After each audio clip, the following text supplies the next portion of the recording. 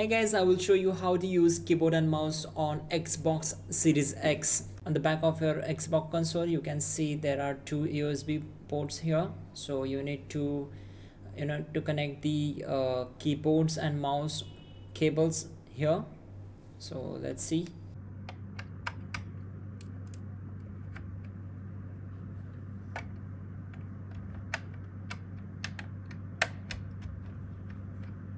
On the Xbox screen, we need to select settings, then go to power options and select shutdown energy saving mode, select active, then go back to the main settings and just go to device and connection settings, select mouse, and from here you can set the pointer speed from here.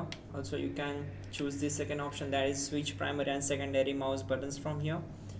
Once done, simply restart the console and your problem will be fixed. That's it guys. Comment awesome in the comment box, so I will heart your comment and you're good to go.